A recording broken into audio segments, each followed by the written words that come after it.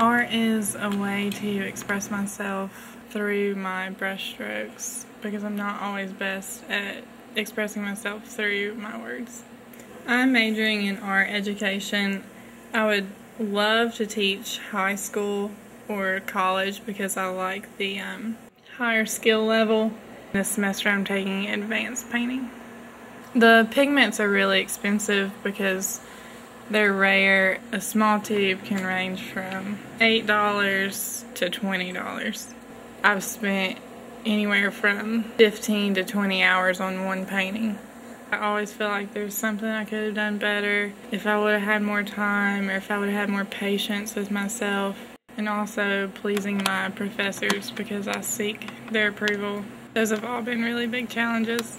I'm most proud of my collage painting that I did in my first painting class last semester.